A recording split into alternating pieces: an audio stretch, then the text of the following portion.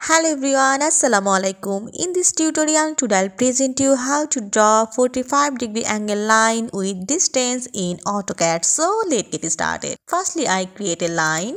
So type the command L for line and specify the first point. Then you have to type the length of this line. I set this unit in meters, so I create this line in 10 meters. Create enter again to exit this.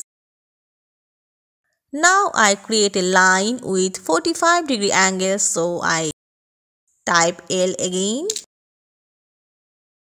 Specify the first point. Then you have to click here to create the length of this line is also in 10 meter, and then press tab to make the angle in 45. Then press enter. You have to see I create this line with angle 45 degree. Now I go to measure this, just go to annotation, then angular, select this line with this line.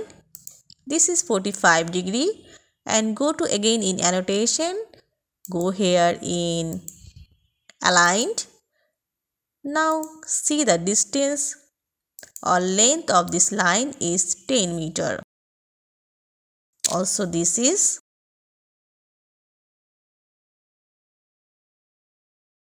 So in this way you have to create 45-degree angle line in AutoCAD.